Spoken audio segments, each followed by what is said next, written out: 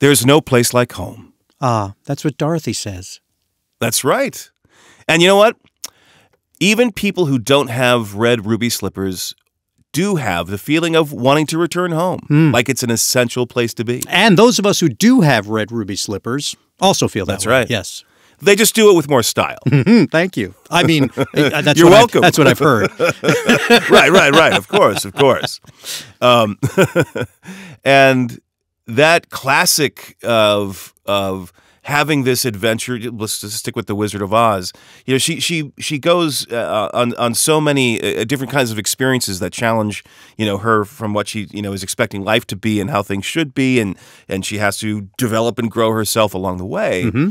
And it's really interesting that in the movie version where they do return back to Kansas, they take the color away again. Yeah. But she's retained the things that she gathered on the way, right? Mm-hmm. Even when she's saying, and you were there, and I like to think that even though the movie depicts her in this more desaturated world that we began with, there still remains all of those colors within Dorothy. Mm-hmm. Because of the journey she went on. Mm-hmm. And this is observed in the hero's journey. The step is called the crossing of the return threshold, a little bit of a clumsy phrase. But what it gets to is the hero returns to where they came from after they've been transformed by their journey. And there's a challenge involved in doing that. And I know that I can relate to that to some degree in my own life. Mm-hmm. And I'm sure you can as well. And just for and I'm sure our listeners can also. I mean, this would apply to any time that, I mean, even like when you go away for summer camp one year and you return to school and maybe you've had your growth spurt or somebody else has changed or you're going through puberty and like it's you're returning to a lot of familiar things, but you are essentially different. Yes. And things aren't ever going to really be the same. That's not a bad thing. It's just part of the journey. And so that's what we're going to be focusing on today. And also for you listeners and followers out there who are keeping track of the steps we're making on the hero's journey, we're coming to the end pretty soon. And there's a couple steps that we're not going to make a part of our conversation because they don't really blend well to a conversation. So we're just going to have a few more steps of the hero's journey to go. And then we'll keep the heart of the cards going, but we're going to move on to some other things. Ooh, exciting. So, yeah. And we'll have some more guests to talk with as well. We got Mike Pollock coming up soon, and we got a whole long list of others that we're eager to talk to. So the heart of the cards will continue, even though the hero's journey will be concluding soon. And with that said, are you ready to get into this? I am. Let's get to it. There's no place like home. Welcome to the Heart of the Cards, a conversation about creativity, inspiration, and dealing with what we're dealt. Hey, this is Dan Green. And Eric Stuart. And we are so happy that you are with us for episode 16. Oh, sweet 16. It is pretty sweet. It's like we've been doing this for a little while. I know, right? It's crazy. And I like it. And in this conversation with the crossing of the return threshold, like we were talking about at the beginning, it's what do you do when you've been changed by your experience in a positive way? Like, you've made the efforts to grow in a certain way, to attain a certain thing, to achieve something. That's going to change you in some regard. And there's this need everyone has, I think, to reconnect to where they came from. This is the experience of how do those things blend? How do they not blend? And what's that like? I know for some people, I used to experience this myself. When I'm back with my family, it's like I regress. I'm like who I was as a little kid. Yep. But I eventually stopped doing that, and then it becomes okay. So how do we renegotiate these familiar patterns? And it also doesn't necessarily have to do with the literal home, right? Even though it is often in relationship to that, it doesn't have to be precisely your home. But again, I'm sure we all have our own experiences of this kind of thing. So, Eric, yes, did you want to start off for today? Yeah, I do. This is a good topic. I like this. I would say that for me, one of the changes that I had to deal with was when I decided to make the move from New York to Nashville, coming from the craziness of the city, the high pressure, the nonstop, that environment, to following my passion of really focusing on the music and coming to Music City, and making that huge shift, but then coming home. My parents still live in Brooklyn, and a lot of my friends. Yeah, so it's literally a return home for you. Yeah, I mean, with that, yeah, I mean, the concept is, yes, both literal and figuratively. It's both, but you don't really know what you're dealing with until you step away from it. And then, right? So, growing up in New York. And New York is very absorbing. Well, and also, like New York, when you grow up in New York City, you really think you are in the center of the world. I don't just mean the center of America. You really believe, yes, we have a reputation of being kind of obnoxious, but what we're surrounded by, and the things that are available to you when you grow up like that, you really are spoiled. And making this big shift to Nashville, making this change in even just the pace of life. And stepping away from the madness for a while. When I came back, not just how I was feeling in terms of what was going on around me, as just even like now being basically a visitor to New York City, and of course things evolve and things change. You see the things that your favorite restaurant doesn't exist anymore, this neighborhood that was just like this terrible, disgusting, scary neighborhood is now an overpriced place to live and whatever.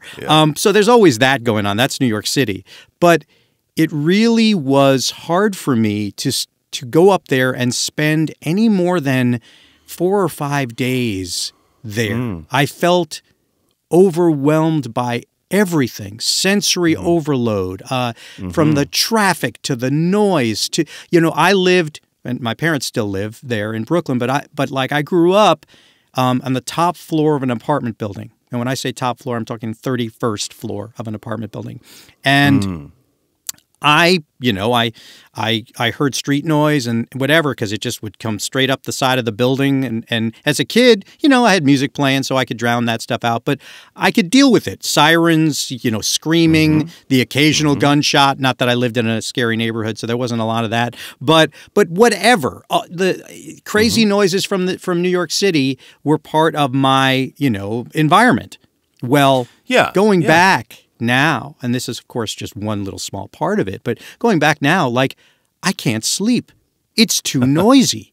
It's you want to open the window to get fresh air, and yet you're letting in all that noise. It's like, okay, but everything is sensory overload for me, and I didn't realize that until I lived in an area that was of the country that's quieter, and I can have some isolation. I can have some sort of slower paced lifestyle, and also doing what I love here, and in a sort of more creative environment with less of that going on around me. I feel like I have changed in terms of my dynamic. Now, I will always be a Brooklyn boy. And if you push me too far, you will definitely experience that side that's part of my DNA. But I think you can attest to this because we've spent a lot of time together over the many, many years that we've been friends. I am a different person. I am a different person since I've moved down here. Absolutely. I mean, yes, there's also the addition of, having my beautiful wife by my side, Lindsay, who has definitely softened, tough Eric. But when my best friends and my close friends and my family all say, you've truly mellowed. Right. It's part of the following my passion, but it's also the change of environment. And I think that's a big shift. And it's also, I don't enjoy going back to New York for too long. I love to see my family, but I I get edgy even just getting on the plane going there and thinking about when you're planning your departure before you leave, like when you're planning how long it's going to take to get to the airport and what time you need to leave before you even get there, that should tell you something about the stress level that's part of visiting New York City. Yeah, for sure, for sure. And when I do talk about you behind your back, which I do a lot of. Oh, that's okay. I always am complimenting you in regards of this mellowing process, as you put it. And it was really interesting to see over the course of several years. So, as I recall it, we actually started hanging out more shortly after my wife died. But you had the bright idea of me appearing with you at a convention. And it wasn't that we weren't in touch prior to that, of course not. But I think that started our relationship's growth into a broader friendship. Yes. Right? Yes. And I think at that time, you were working through some of the hardest parts of your transition from your first marriage to then being single for a while, and then, of course, obviously, you have the wonderful Lindsay in your life. And so, but even then, you had already started to mellow because you had been in Nashville for a number of years. Right. Not a lot, not a super, like, what was it, like 4 years or maybe so? Yeah, probably something like that, yeah. Something like that. So it's certainly not an insignificant amount of time. But you continue to broaden. I mean, mellow, I completely agree with that. That's a perfectly fine adjective. But I also think more that you've broadened or opened. And I feel like there's more of you available. Well, I appreciate you saying that. I mean, I you and I, when we are not doing our podcasts, we talk about everything. I mean, we are very open with one another. I consider you one of my closest friends, and I do too. And I'm not like that with many people. I have not been someone that shares how he feels other than in my creativity and other in my songwriting. I do not sit there and spill my guts to everyone that I know. Right. And what I think what this environment and what this kind of change in lifestyle for me has done is it has brought down some of those walls. There are examples of people that I have met in this journey that truly are just good, nice people. Not that there aren't where I come from, but I feel like there's less of an agenda with some of the people I've met down here. And it's sort of taught me that, hey, you can share things with these people. You can be open with these people. It's okay to do that. They're not going to, find the chink in the armor and go right after you with where you're vulnerable. And that's, I'm not making I'm not trying to make a global statement about everyone in Nashville. We have the Sharks down here. They just wear cowboy boots instead of, pointy Italian shoes, right? Good to know. Right? But no, I agree. I think I use the word mellow because it has softened my my reaction. It's totally applicable. Right, my reaction level and how short my fuse is. Right. But it's I never thought I would get to a place where I could not live in New York City. Like I couldn't go back. I think I think maybe 2 trips ago I said to Lindsay as we were making our way to the airport in way too much traffic for the distance we needed to travel. I said to her, I've reached that point now. I don't think I could live there again. I just don't. I don't think Eric of today would fit in and be comfortable there. And that's not necessarily a bad thing. New York Eric was what, he was good for that. But Nashville Eric, I feel like I'm happier more. I feel it's lighter. I feel and that's a hard thing to come back to because there's definitely people who I would interact with and I'd work with and I'd let's just say, also put up with that. I don't. Hey, I'm right here. Yeah, all right. I know. But you're far enough away that you can't hit me. That I don't interact with anymore. I don't feel that those are necessary relationships that I have to be part of, or that I even fit in with anymore. Mm-hmm. You know, the change. So that's definitely a challenge when it's presented. But that would be my story. Is coming back to New York after living in Nashville for 10 plus years is definitely a new person in an old home.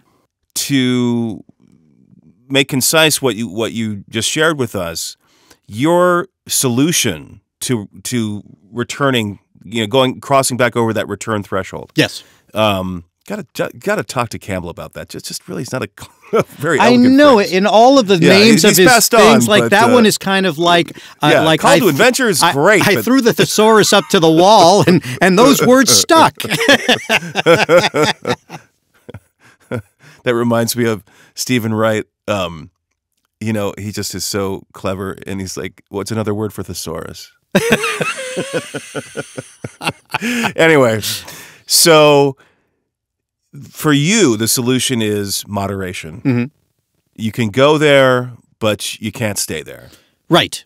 Yes, that's the solution. And I think in a lot of these mythological stories, part of what you see is the protagonist, the hero, returns, and they have this gift from their journey that in some way revolutionizes or revitalizes the home they came from, which is a lovely story. Mm-hmm. And I think I could skew a view of my life in a way that fits that narrative to a degree. Uh-huh. But for you, it's really more, I'm coming back, but I need to be able to go back to my new home, my new stasis. And you're not trying to change New York City. Right. Right. Which I would agree is I don't have enough time. It's simply, yeah. And I love New York. I grew up in suburbs and then eventually moved to New York in my young adulthood. And now that I've returned to the suburbs, I also feel like I probably wouldn't go back to the city. Or maybe I would, but like not with kids. Right. But you also, I mean, we're the flip stories of each other that way. Right. But I grew up in the city wishing that I had like a lawn to play in, exactly. And I probably, I mean, realistically, I don't think I would actually go back to the city, but I don't hate the city. Right. But I'm just much more comfortable in a suburban mode. Yeah. And anyway, but and I meant to say this before. When I went to the city, because I hadn't grown up there, I did notice the arrogance of New Yorkers, believing like they're in the center of the universe. Mm-hmm. But after living there for just even a couple years, I understood why that perception develops, because there is so much to the city. Yes. And there is I love New York City. There's nothing like it. That's true. That's true. London has a little vibe that's similar, but they're really two different things. Anyway. So that's I think that's a really interesting way to manage that balance of who you've become and where you came from. Mm-hmm. And I think a lot of people could probably resonate with that. Yeah. So what about you? So for me, I'm going to liken it to my experience of learning what it was to become a young man. And that involved a bit of what I wanted to do with my life in terms of being an actor, but also possessing my identity just as my own thing. So I think a big part of growing up has to do with defining and owning yourself, and that is an inevitable process to growing up. If that hasn't been done, I think we see examples of that, people who feel like they never really grew up, mm-hmm. and that's kind of sad.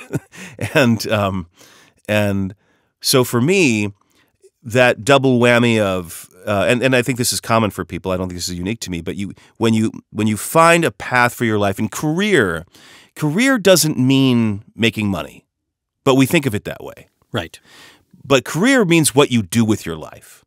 Right. That's the focus, the agenda, the work focus of what you do.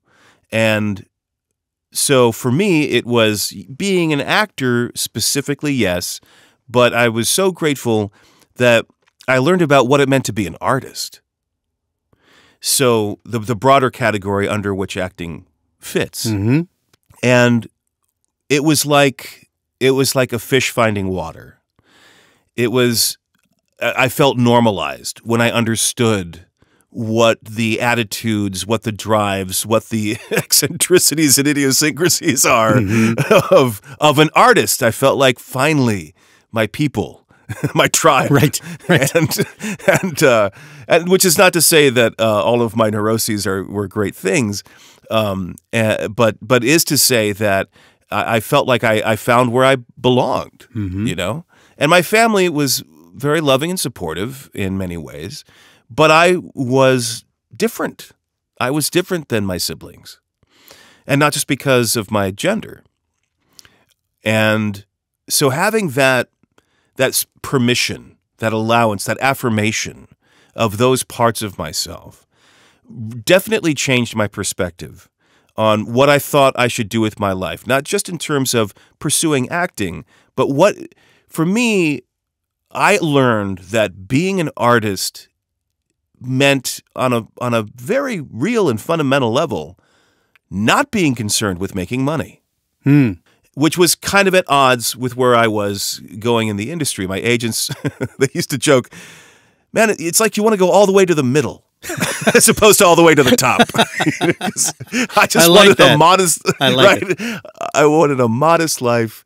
Doing material. Hey, there's nothing wrong with that. I would much rather have the consistency of work than the roller coaster of like, wow, we made a lot of money and now I'm making no money, right? Or I got all this fame and then I have no fame. It's like I just want to be like, yeah, we know who he is. Yeah, he does a great job. Me. Right. I wanted to work with like a repertory company of actors, people that I could know and have community with. So your new acting persona, your discovery of that did not come with, because I really know the answer to this question, but this is for the fan base so that they also understand. Did not come with arrogance. You did not come back home with this, sort of snooty, I'm an actor now. You didn't do that. No, I didn't. And I wouldn't say that there was I was completely without some feeling of elitism, in that I felt like in my family there are a lot of well-educated people. Yes. We have a lot of doctors in my family, not medical doctors, but PhD people. And also people who have, good respectable careers. But nobody in my family had done the kind of work that I was doing. So in a way I felt like I had mastery over a domain. And I knew it was something that my mom really respected. Yeah. So, and my dad probably would have too. So I did feel special, I guess, in that way, but not lording it over people. And my ambition was never, ever, to be famous. Knowing you the way I do, I would not think that was part of something that you wore on the outside. I just didn't know if that was something that even internally you thought, well, now that I've discovered this craft and that I'm good at doing this craft, and this is who I am now, did that come with at least that feeling, Yeah, so not looking down on people, but always feeling different than, I think, is within my own family. Right.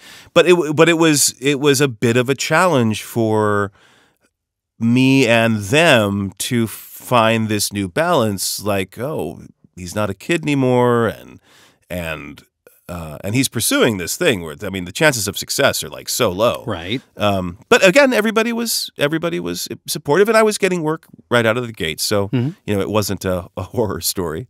But that in combination with what I was learning about myself and also my family dynamics while I was still doing therapy very frequently, and refusing to take back certain roles or certain modes of being was a big, big shift. And this primarily was happening with my mom. And when I bucked up against certain expectations of hers, it not only created a paradigm shift between the two of us, but it started to ripple out a paradigm shift in our nuclear family. Interesting. And also our wider family. So, yeah. And I'm not going to drop any sort of tabloid hot goss here. No. But to put it generally, I was the one in my family who stood up to my mom the most. Right. And I'm not saying that every time I did, I was in the right, but many times I believe I was. And that helped to balance things out. I think I've also said my sisters and I were so amazed at how much our mom mellowed after she retired. It's like she really became so much more of herself and so much less of this really stressed out, mission-oriented woman of action. Right. That you don't want to disappoint or get in the way of. And so, yeah. So that integration for me was necessary. I mean, my family gathers at least once a year, and by gather I mean there's like 25 of us. Wow. And then we have some years it's twice a year because we'll do Christmas together, right? So one Christmas with the family, and then the other people who are married get to have Christmas with the spousal family, the in-laws. Yeah, and so having that integration was a necessity for me. Now, did you find that did friends of yours notice? Also, friends Did they notice the change? Some friends fall away, right, which I think is only natural. Yes, and other friends, like the one who I made that Indiana Jones adventure thing for, and also my oldest friend who, like, we were in diapers at the same age and got to know each other then, going way back. I saw her at Halloween, and it's like no time has passed. Right. I can just talk to her at any, So that wasn't such a difficult transition. But other friends, I was, not only am I different than who I was, but probably more relevantly, I'm different than who they want me to be. Yes. Not in a vicious way, right? But I don't think I have anybody out there who really knows me that hates me. Now, did you also find that certain friends recognized this change and celebrated it with you? Yeah, for sure. Yeah, like the two friends I just mentioned. They were all about that. Yeah, great. They think it's great. That's great.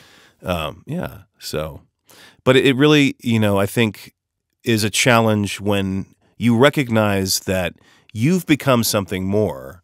How do you fit into these old pegs, right? I guess the peg is the thing you put in. I guess, yeah. So how do you fit into those old slots? Yes. You've changed your peg. Well, this is not an analogy worth going for. No. We're not playing with the blocks anymore. But I mean that ever evolving kind of approach to life. Like I always hope that each day I'm learning something new and experiencing something new, and we can still be consistent. I mean, yes, all my socks match. You know what I mean?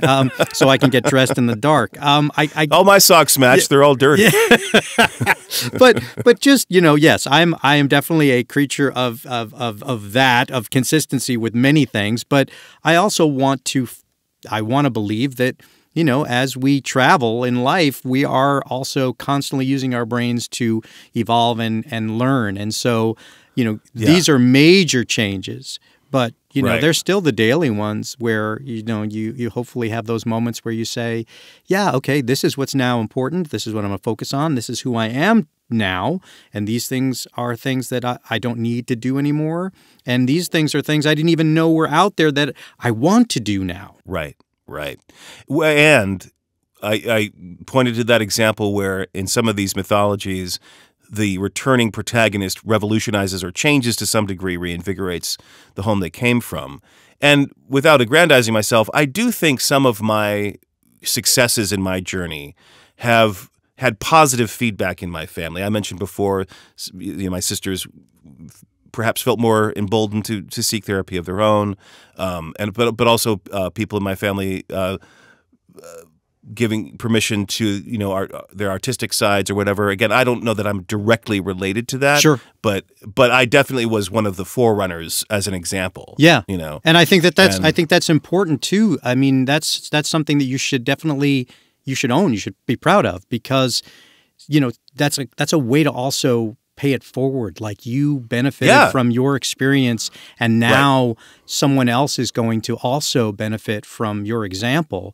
I feel the same way with, some of the choices I've made, and some of the fun, cool things I've done in both of my careers, musically and also in the voiceover world, where someone looks at what I've accomplished and says, hey, like, I'm going to follow my passion because I want to experience things like you did, or not be afraid to try things. My wife is doing that right now. She's working on a film shoot this week, and just being involved in that, the experience of it. It's like, how do people get into this business? I don't know. How do they do it? How do they do it? They go and do it.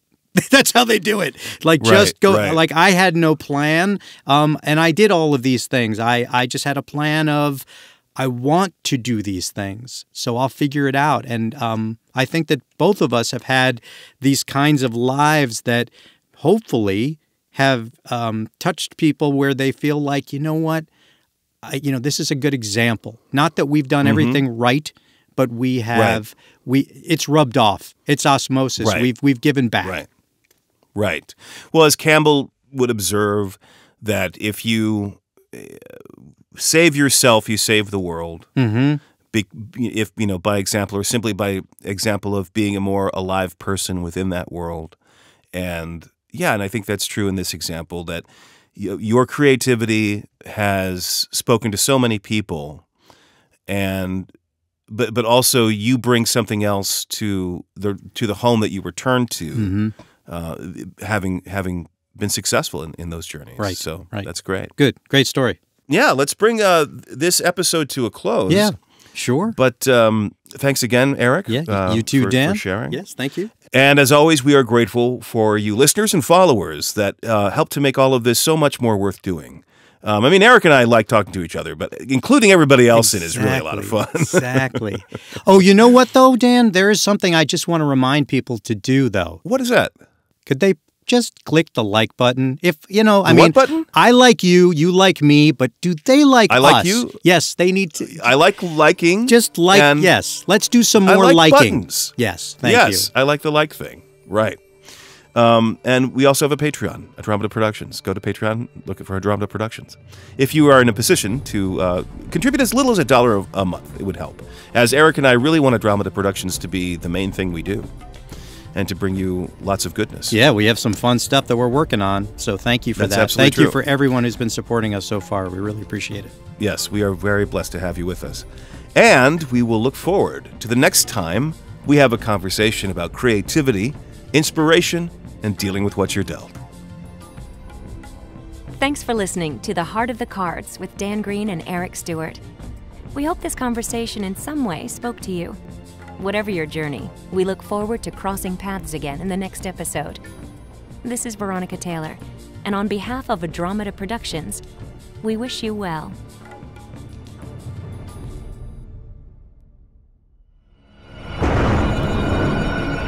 Andromeda, always a sound choice.